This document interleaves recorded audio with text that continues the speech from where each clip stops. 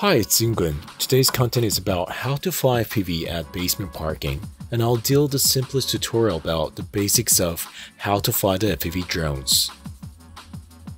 When you fly in FPV simulators, as the control of FPV is so different that you'll be very confused and feel like to give up in the beginning of practicing. When I was doing the simulations for the first time, I just couldn't understand how to speed down at the corners and thought, is this really possible to maneuver? I almost threw up my controller as I got so super upset.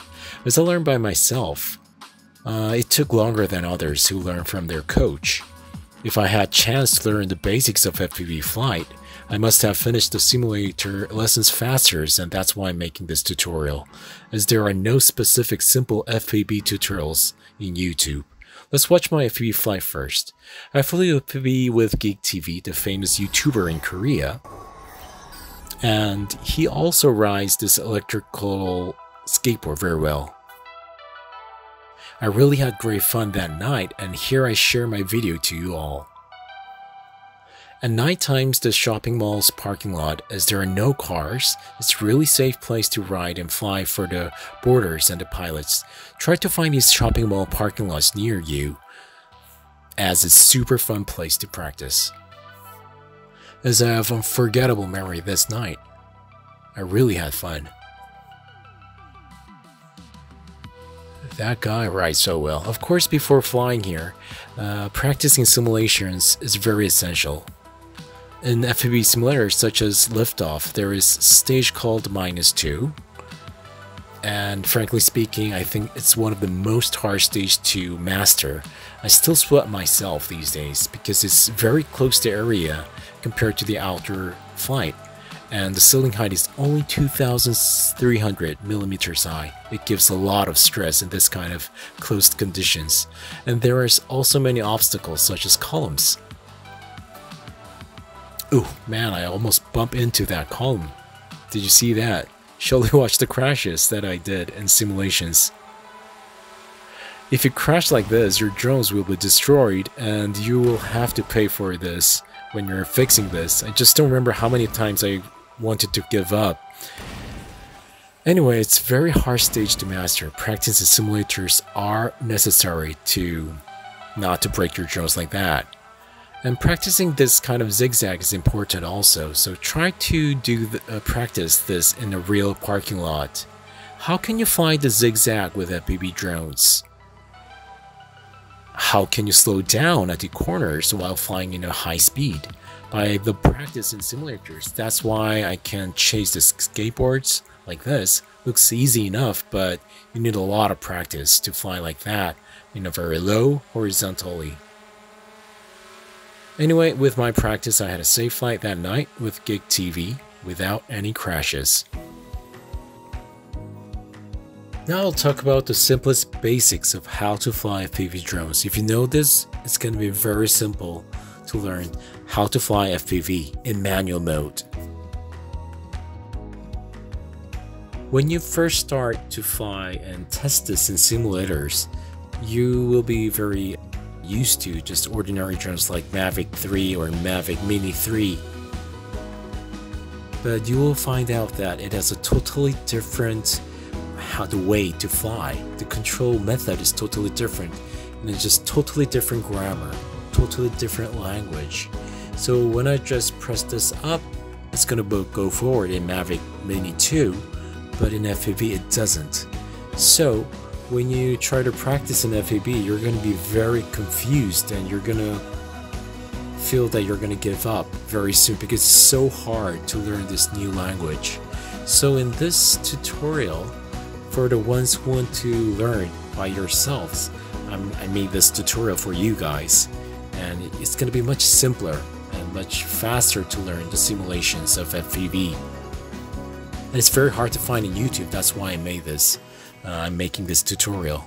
Just understand this basics, the concept of FPV, how to fly. Then you will start to find out, oh, this is how to fly FPV. Then you're going to know that. The concept of FPV is that the throttle is everything. This throttle button, when you press up, it's going to go up. It's going to thrust up. If you press down, it's gonna come down. This is it. It's everything. It's very similar to the fixed gear bicycle. You know, the gear that is fixed.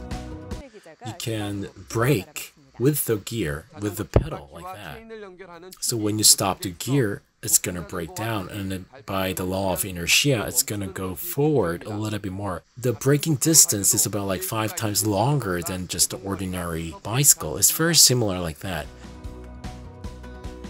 So how to go forward? So you just pitch up a little bit like that, then it's gonna lean forward like that, and then if you throttle up by the thrust of the wind of the propeller, it's gonna go forward like this.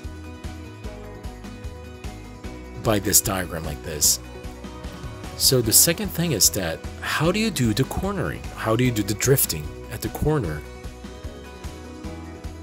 When you come very fast, if you do not slow down, it's gonna go forward by the law of inertia and it's gonna bump to the wall.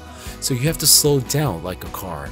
So what you do is that you have to pitch up like this, and if you throttle up, it's gonna have the reverse wind and it's gonna make your FPV stop and slow down like that. So this is the diagram how to stop by throttle. So by throttle, you do everything. You go forward and you do the brake. You lean forward by pitching up like that, and then you press the throttle up, then it's gonna go forward, and then you pitch down, then it's gonna tilt like this. And then if you put the throttle up, then it's gonna have the reverse wind, which is gonna cause to the FPV to slow down at the corner, like this.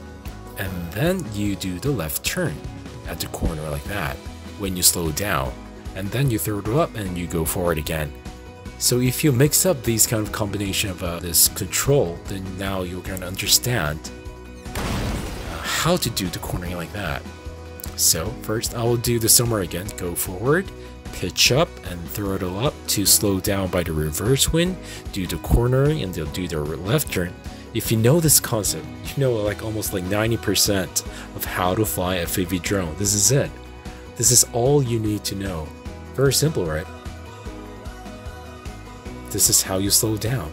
If you understand how to slow down, that's everything about how to fly FPV. And the third thing is, how do you do the diving?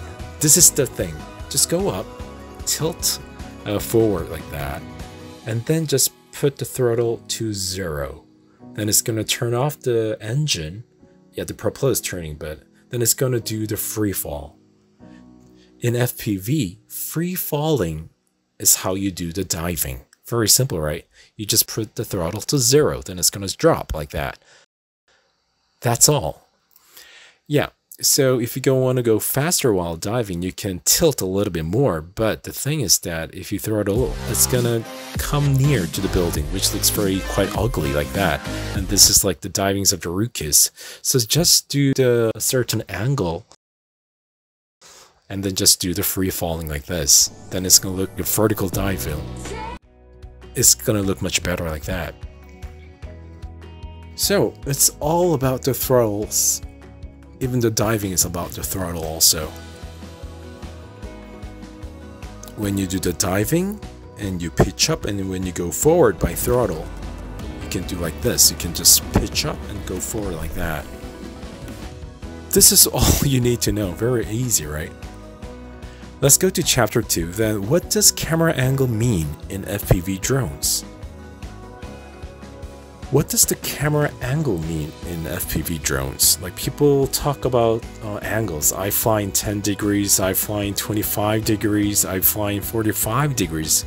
What does this camera angle mean in FPV drone? Nobody talks about this in YouTube. So why are they talking about angles, about camera in FPV? So when you set the angles in 10 degrees, this is 0 degrees of the camera. If you're in 0 degrees, if you throw it up, it's just gonna go up and down. But if it's like 10 degrees tilted, if you throttle up, it's gonna go forward very slowly. And that time the camera angle is 10 degrees. When I fly in indoors, I am mostly flying 25 degrees and slow. This is 25 degrees. And when I fly in 45 degrees, it's gonna fly, the camera's gonna be looking up in 45 degrees.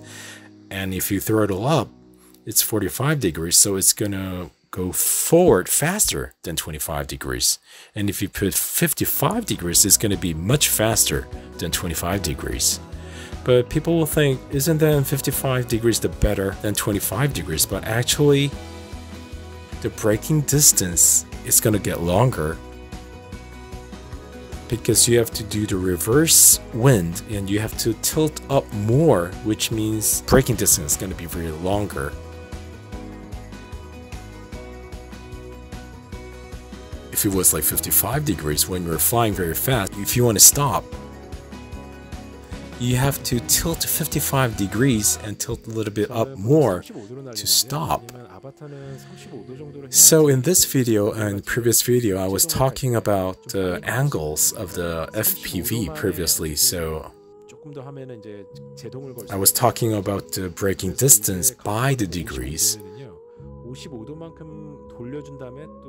Yes, you can fly in higher angles to fly faster, but the higher angles means there's more risk of bumping to ground like this because you have to tilt very fast and throttle up faster to not to bump into the ground.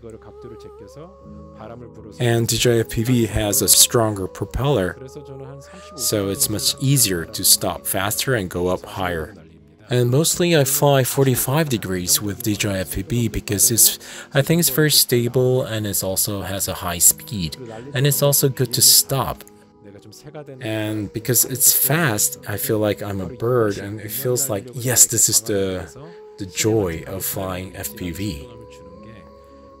So I'm recommending DJI FPV better than DJI Avatar. Anyway, so when you going down, you will think of, oh, wait, why isn't this like slowing down? And sometimes it's gonna just go directly inside the ground like that because the angle is too high. So you have to tilt up faster than this one. So you need a lot of practice by each drone because every drone has a different speed, different power. So you have to understand by each drones before doing in reality, before doing it like a building diving, because it's quite dangerous and safety is the most important thing to achieve. So now you understand about the angles, right? This is it. Super simple, right?